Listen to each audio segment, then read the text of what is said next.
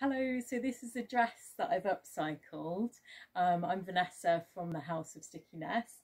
What I've done is I've taken a dress that I've got from a charity shop and I've decided that I wanted to bling it up a bit. So I wanted to get some glitter on there, I wanted to make it a bit different. So I got some Mod Podge glue, which I haven't got with me, but I got that and I mixed it with some glitter. So it's 50% of glitter and 50% of Mod Podge glue, and just mixed it together into a little palette. But what I've done, because I'm an artist as well, so I decided I wanted to make it really kind of arty looking, so I've decided I would just paint the front of it, make it look like an abstract painting as well. So I've done that. After I did that, I decided that I wanted something a little bit different here.